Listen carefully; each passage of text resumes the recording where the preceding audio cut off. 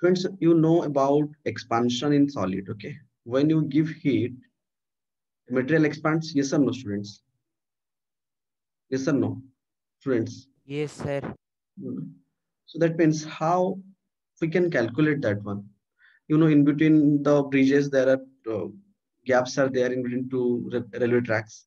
Yes or no? Why? Because if sometimes the expansion occurs, then the one slab will overlap on other slab, so that there is a possibility of accident. That's why some gap is given. Yes, sir.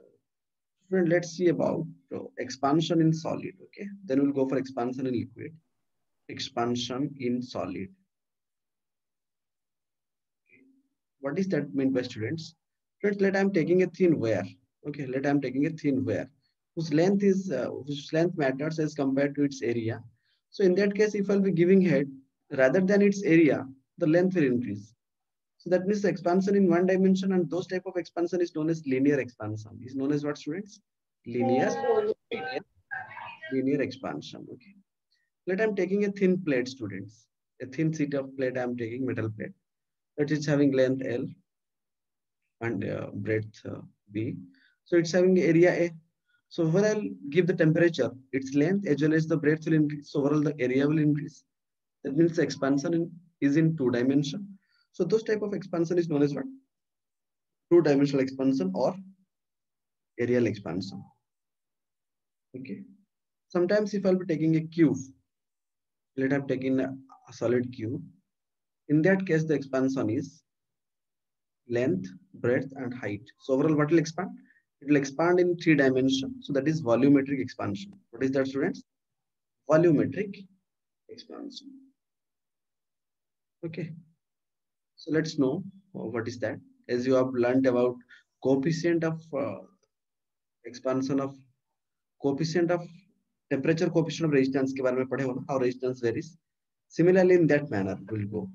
So let's first go to linear expansion. Then we'll go for areal and volumetric. Linear expansion. How to calculate the expansion in solid if for a particular material we know its expansion coefficients. Okay. First, let I have taken a wire whose length is let L0.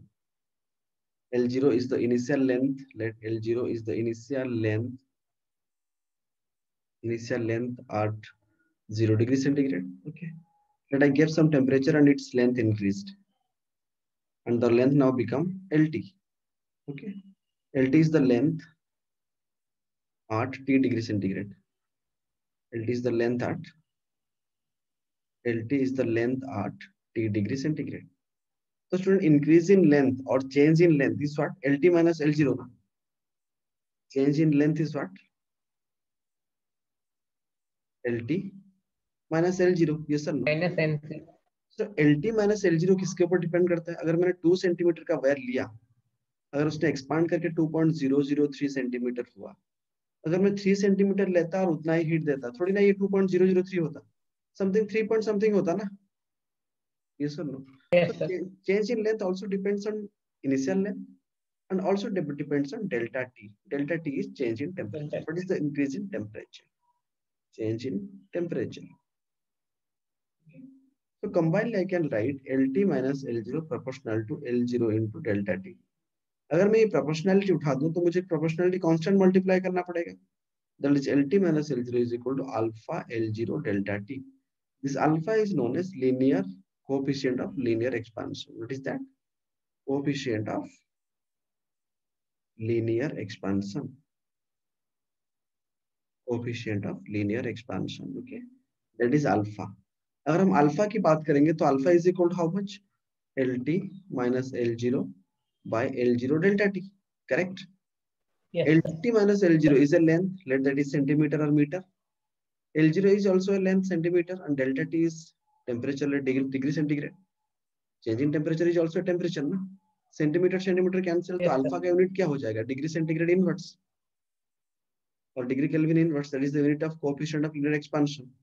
Okay, ये एक चीज रहा.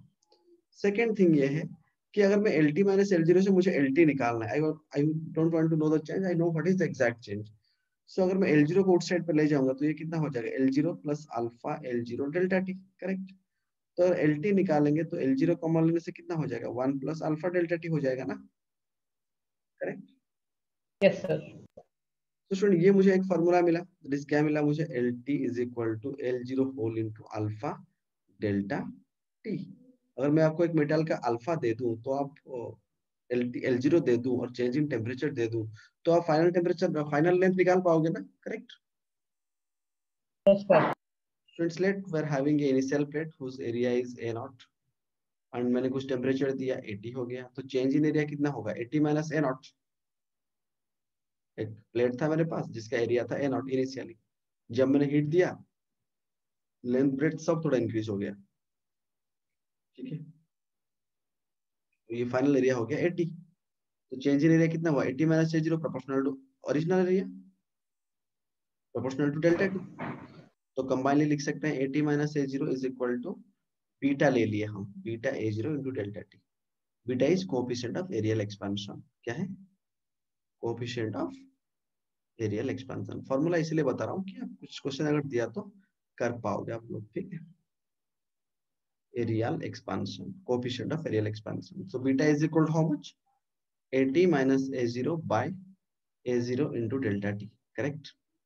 और अगर 80 निकाले तो कैसे निकालेंगे, what is the increase in area, तो ए zero into 1 plus beta delta T, correct. Yes. Like that अगर वॉल्यूम लेंगे तो इनिशियल वॉल्यूम वी नॉट था, फाइनल वॉल्यूम वी टी हो गया, तो चेंज इन वॉल्यूम क्या लिखेंगे, we T minus we zero, that is proportional to we zero into delta T. अगर प्रोपोर्शनलिटी कांस्टेंट हटाएंगे तो we T minus we zero is equal to beta, sorry, gamma we zero delta T. And इस gamma is what student, coefficient of cubicle expansion, coefficient Yes. Of cubicle, coefficient of cubicle expansion, okay, got it.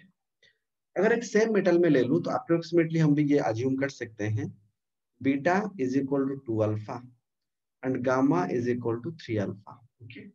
एक particular metal के लिए alpha is to beta is to gamma, कभी वो alpha देके beta के बारे में पूछ सकता है, या बीटा देके अल्फा के बारे में पूछ सकता है, गामा देके अल्फा के बारे में भी पूछ सकता है, ठीक है। तो alpha is to beta is to gamma is 1 is to 2 is to 3, इस रेशियो पे आप लिंक कर सकते हो अल्फा बीटा एंड गामा को, ठीक है। Understood up to this student? Student अपनी अर्ली क्लासेस पे आपको बायोमेटेलिक स्ट्रिप के बारे में पता हो, ठीक है। बायोमेटेलिक स्ट्रिप मतलब मैंने यहाँ पर एक मटेरियल लिया और उसके ऊपर में ठीक और एक मेटल भी मैंने लिया, टू डिफरेंट मेटल्स है, टू बायोमेटेलिक स्ट्रिप, ठीक है। ये अंदर एक, इसका अल्फा अलग है, इसका भी कोएफिशिएंट ऑफ एक्सपेंशन अलग है। अगर मैं 30 डिग्री सेल्सियस, अगर दोनों 30 डिग्री सेल्सियस पे थे रूम टेम्परेचर पे और मैंने इसको इंक्रीज करवा के 45 डिग्री तक ले लिया, तो अलग अलग मेटल है, थोड़ी ना एक्सपेंशन सेम होगा, एक्सपेंशन सेम नहीं होगा ना, ठीक है। अगर स्टूडेंट्स इसका एक्सपेंशन रेट ज्यादा है, ऊपर वाले मेटल ए का एक्सपेंशन रेट ज्यादा है और ये मेटल बी का एक्सपेंशन रेट कम है, तो अगर मैं सेम टेम्परेचर दे दूंगा तो ये ऊपर वाला ज्यादा एक्सपांड करेगा ना, getting my point. Yes, sir. अगर ऊपर वाला ज्यादा एक्सपांड करेगा तो वो एक्सपांशन क्या करेगा, नीचे वाले मटेरियल का को बेंड करवाएगा, गेटिंग माय पॉइंट। तो the structure will be like this, understood, क्योंकि ये ज्यादा एक्सपांड किया ऊपर वाला, तो बेंडिंग जो है ना, जिसका एक्सपेंशन कम है उस तरफ हो जाएगा, getting my point, getting my Yes, point. sir. तो ये भी एक छोटा मोटा क्वेश्चन आ सकता है कि to metals having this much, which the correct diagram for expansion. वो ऐसे भी दे सकता है, एक्सपेंशन ऐसे हुआ, स्ट्रेट दे सकता है, ऐसे भी दे सकता है एक्सपेंशन, ये वाला सही होगा या ये वाला सही होगा, या फिर बेंड वो अंदर की तरफ भी कर सकता है, बाहर की तरफ भी ऐसे बेंड कर सकता है। इसको अगर मैं उल्टा करूँ डायग्राम तो it could be like that, this is not possible. वो एक्सपेंड ज्यादा कर रहे हैं तो आप लोग देखो कि अरे एक्सपेंड तो ज्यादा कर रहे हैं लेकिन ये वाला स्ट्रक्चर सही है, ये वाला स्ट्रक्चर सही है, ये वाला स्ट्रक्चर सही है, definitely this one is correct, okay. Remember, जो ज्यादा एक्सपेंड करेगा वो बाहर की तरफ रख के बेंड कर देगा अंदर की तरफ, ठीक है। मुझे इसका करेक्ट डायग्राम पूछा होगा ये आप कर पाओगे, अंडरस्टूड स्टूडेंट्स। नेक्स्ट मैं एक चीज बताऊंगा आपको एक्सपांशन इन लिक्विड के Yes, बारे में। sir. हाँ पूछो पूछो, ask me students, expansion in liquid. एक चीज मैं बताना चाहूंगा, यहाँ पर मैंने एक कंटेनर Sir, में कुछ वाटर लिया, आई सर पुट, ऐसा भी तो हो सकता है कि जिसका मेटल। लिक्विड की बात कर रहा हूँ, मैंने यहाँ पर एक कंटेनर लिया स्टूडेंट्स, मेटल कंटेनर, उड़ने में वुड का कंटेनर लेके गर्म करूंगा, तो मैंने यहाँ पर क्या किया, इसको हीट दिया, जब मैं हीट दिया तो ये लिक्विड एक्सपांड करेगा, लेकिन नहीं। आपने देखे कि आप मिल्क को यहाँ तक लिए थे, अभी मिल्क एक्सपांड करके इस लेवल तक आ गया, let the milk came to this level, तो आपने क्या देखे, इतना ही एक्सपांड किया देखे, ठीक है, liquid expansion is this much, yes और नो, बट एक्चुअल में that is not the real expansion, that is not the real expansion. होता क्या है इसके अंदर पे स्टूडेंट, जब आप पहले हीट देते हो कंटेनर को, लिक्विड का लेवल यहां तक था, ठीक है, पहले आपने जब हीट लिक्विड कंटेनर को दिए तो पहले कंटेनर हीट होगा ना स्टूडेंट्स, अगर कंटेनर हीट होगा तो कंटेनर एक्सपांड करेगा कि नहीं, ये सब नो। Yes sir. तो जब कंटेनर एक्सपांड करेगा तो कंटेनर थोड़ा सा जो एक्सपांड किया तो लिक्विड का लेवल पहले जो लिए थे हम अभी वहां से थोड़ा कम हो जाएगा ना लिक्विड का लेवल, ये सब। Yes. सो डेफिनेटली जो लिक्विड में ले रहा हूँ fast fast at fast initially क्या होगा, fast liquid level decreases, fast what happens student, liquid level decreases, why because due to the expansion in vessel, due to expansion in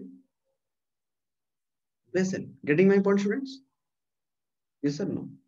और ये नीचे जाने के बाद तभी ऐसा तो नहीं ना कि ये वेसल एक्सपांड करता रहेगा, कुछ देर के बाद वो हीट लिक्विड पे फ्लो करना शुरू करेगा, yes or no, getting my point। Initially Yes, liquid sir. Yes level, sir.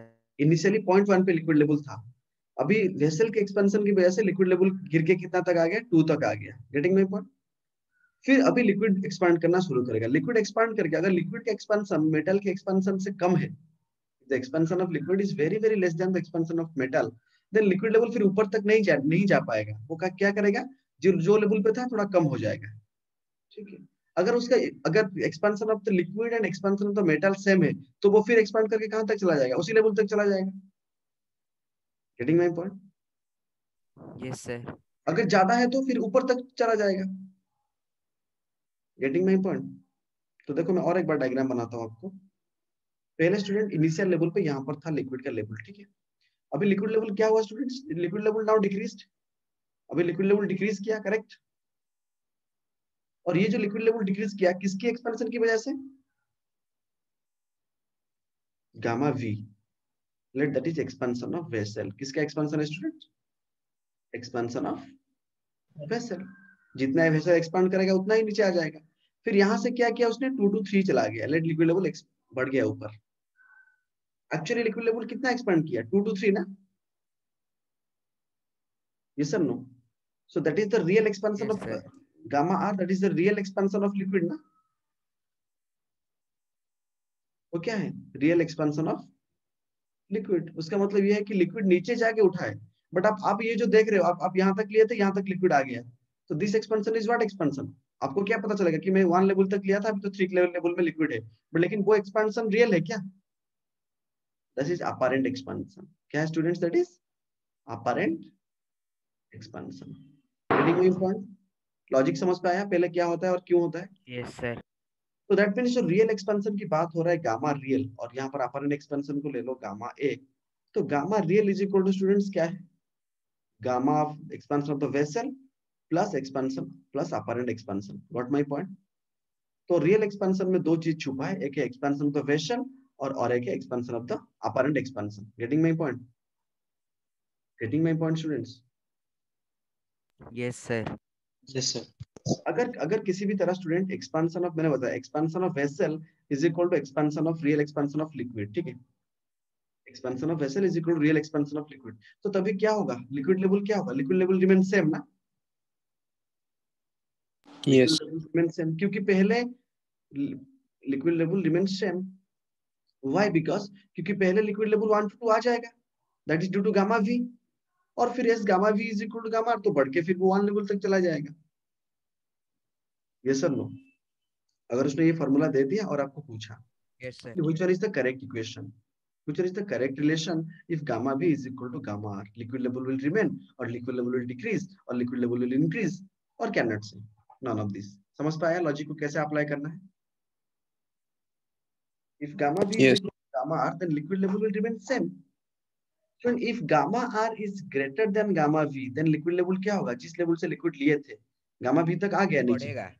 तो liquid level will increase, getting my point, so liquid level will increase, एकदम बेसिक चीज है, बट अगर नहीं पता होगा तो आप कंफ्यूज हो जाओगे क्या होगा एक्चुअल पे, liquid level will increase, getting my point,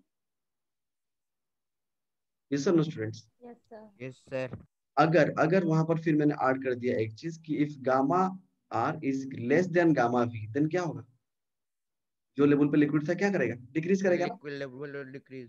liquid level will decrease. ठीक है, लिक्विड लेवल विल डिक्रीज। तीनों केस पता सर ये चल जो गया। गामा का वैल्यूज लेंगे वो सब रिलेटिव टू पोजीशन 1 लेंगे ना? हाँ हाँ हाँ, पोजिशन वन प्लस मतलब। 1 क्योंकि next let's go to calorimetry. Okay, will go to calorimetry और एक ग्राफ और एक क्वेश्चन बताऊंगा मैं, ठीक है? कैलोरीमेट्री। ठीक है स्टूडेंट्स। स्टूडेंट्स, हीट क्या है? Heat is a form of energy that flows from a body of higher temperature to a body of lower temperature, yes और नो? और ऐसा यूनिट ऑफ हीट क्या है? Joule. Correct. CGS unit of heat क्या है? Calorie. Correct. 1 calorie is how much joule? You know, approximately that is equal to 4.18 और 4.2 आप ले लेते हो, yes or no? ठीक है sir student, 4.9। 2 joule। Student, the quantity of heat required to warm a given substance, मैं मुझे एक सब्सटेंस की टेम्परेचर को बढ़ाना है, ठीक है? I want to warm the object, तो कितना हीट चाहिए? तो मुझे जो हीट चाहिए that he is directly proportional to mass. That means मैं 5 kg का आयरन ले रहा हूँ, 10 kg का आयरन ले रहा हूँ, टेम्परेचर 20 डिग्री बढ़ाने के लिए थोड़ा ना सेम हीट देना पड़ेगा। जिसका मास ज्यादा है उसको ज्यादा हीट देना पड़ेगा ना, ये सब। And that also depends on the change in temperature. Room temperature से मैं अगर ज्यादा हीट बढ़ाना चाहता हूँ तो change in temperature also matters, mass also matters, and also depends on change in temperature. Correct students? तो कंबाइन यस हम लिख सकते हैं delta Q is equal to delta Q proportional M delta theta, but मन के हिसाब से तो नहीं बढ़ेगा ना। जब मटेरियल अलग हो जाएगा, मैं 1 kg का आयरन लिया, 1 kg का कॉपर लिया, टेम्परेचर 30 डिग्री चेंज करवा दिया, तो थोड़ी ना सेम हीट दोनों में इंक्रीज होगा। So, और एक प्रॉपर्टी है जिसको डिफाइन करने के लिए हमने क्या किया, प्रोपोर्शनलिटी कांस्टेंट मल्टीप्लाई किए M S delta theta. Understood? This S is nothing student, specific heat. S क्या है student? Specific heat. Specific heat depends on nature of material. Specific heat depends on nature of material. Specific heat depends on nature of material. Okay. Specific heat depends on nature of material.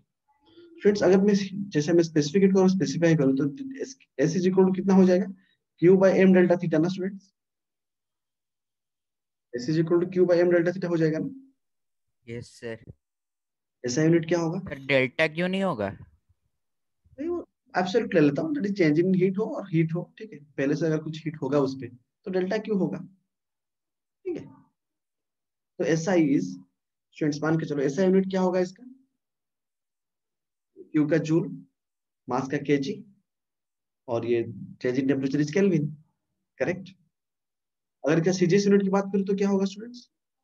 Calorie पर ग्राम और delta theta का degree centigrade. Understood? Understood और not? Yes sir.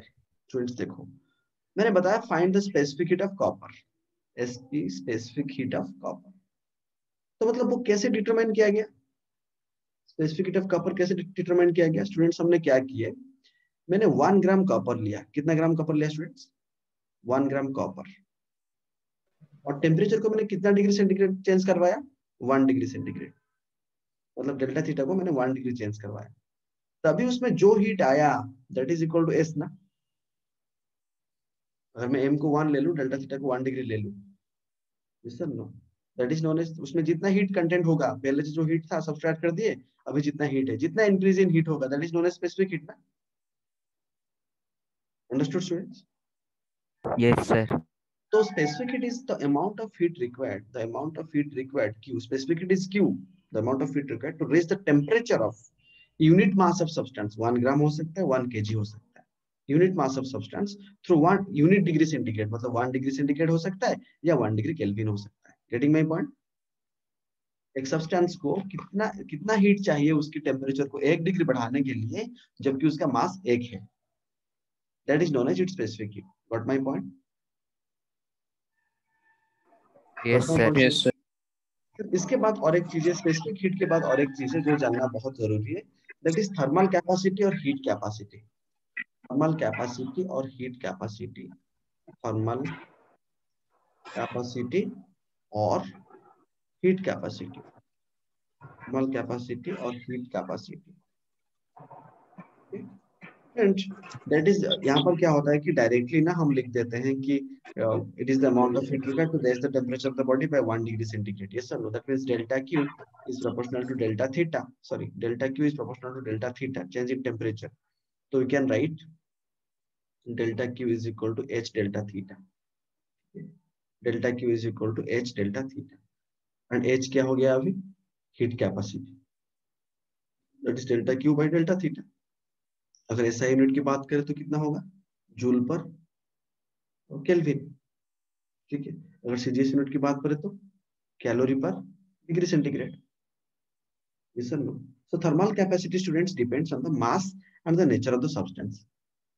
It depends on the mass and nature of the substance. Got it, students?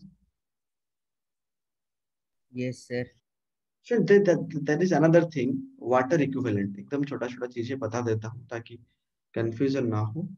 That is water equivalent. ठीक है, water equivalent क्या है student? Just remember, mass of the water which has the same thermal capacity as that of the substance. Right? थोड़ा लिख दो, mass of water, thermal water equivalent is mass of water which has same thermal capacity, which has same thermal capacity is that of the substance. कोई भी material का अगर मुझे water equivalent निकालना है, मतलब कितना mass of the water, how much is the mass of water which has the same thermal capacity is that of the substance, is that of the substance is called water equivalent, is called water equivalent, is called water equivalent. That is also equal to, students, that is also equal to, numerically भी ये equal है किसके साथ? ये भी numerically equal है, numerically equal to heat capacity, numerically equal to heat capacity, numerically equal to heat capacity. ठीक है, और स्टूडेंट ऐसा यूनिट कितना होगा? मास मतलब क्या होगा इसका? वाटर यूनिट केजी होगा ना? यस और नो? यस और नो? Yes, sir. तो इसका ये मतलब है कि कैसे निकालोगे कि कितना, what is the water equivalent of that material? तो स्टूडेंट सिंपल, हीट कन which has the same thermal capacity, मतलब सेम हीट जो कंटेंट करेगा, उसको कैसे करेंगे? मानो कि mass of water into specific heat of water into delta theta temperature is equal to जो सब्सटेंस में ले रहा हूँ, ms into specific heat of the substance into delta theta. Understood? समझ पा रहा स्टूडेंट? मैं सेम हीट कंटेंट किस पे होगा, मैं वही रिलेशन निकाल रहा हूँ। मैंने कुछ एक कपर को मैंने कुछ ग्राम का कपर लिया, उसका स्पेसिफिक फिक्स है, उसको मैंने टेम्परेचर कुछ डिफाइन किया, तो मैं कितना मास का वाटर लूं ताकि वही टेम्परेचर ही वो कंज्यूम करेगा, that is known as the water equivalent of copper. Got my point और नॉट? स्टूडेंट्स गॉट और नॉट? मैंने कुछ एक मैंने बट बताया what is the water equivalent of copper अगर टेम्परेचर इतना चेंज करवा जा रहा है तो।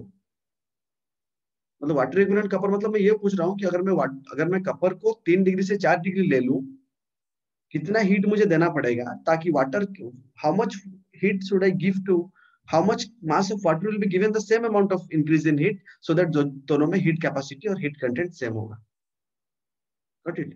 तो अगर यहाँ पर डेल्टा थीटा को अगर कैंसिल कर दे तो mass of water and specific heat of water, remember 1 standard specific heat of water is 1 and that is mass of substance into specific heat of the substance.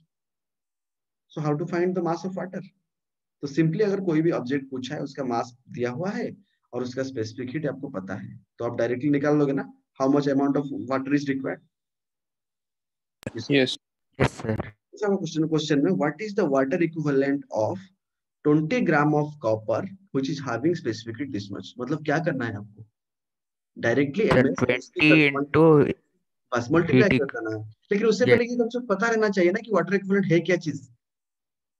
अगर नहीं होगा तो आप वहां पर फॉर्मूला, ये तो आउट ऑफ द सिलेबस आया है, but that is not out of the syllabus, वो एमएस डेल्टा थीटा के साथ जुड़ा हुआ है।